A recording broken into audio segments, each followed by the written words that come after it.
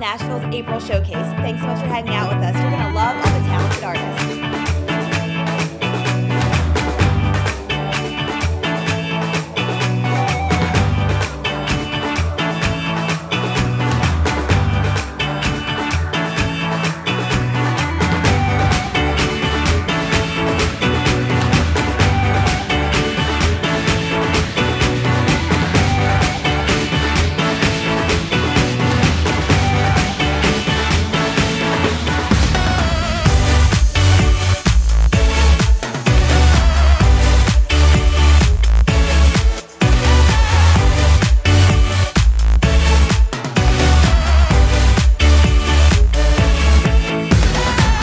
CHARLEEN PARDUE, and I do visual art.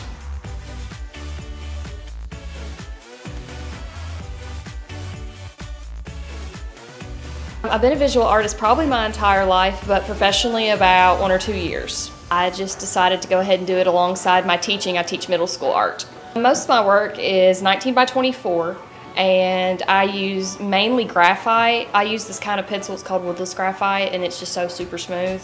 And then sometimes I throw in some colored graphite as well, and any work usually takes me between 20 and 40 hours, just depending on how detailed the piece is. I read a lot of comic books. I'm probably one of the biggest nerds ever, and I'm a huge fan of comic book artists like Matthew Minton III and Ben Temple-Smith, and I just adore their work, and I really just love to work with them one day. That's probably my biggest goal in life. I am going to be at Derby City Comic Con in Louisville on June 29th, and I'd love to work some more Comic Cons and do more things like this as well, just to get my work out there. My favorite part has actually been this right here, just setting up, seeing everybody come in and just feeling that organized chaos kind of. I'm just so excited about it. I have a Twitter and an Instagram. It is Toxic Lady, which is TOXXIC_LADY.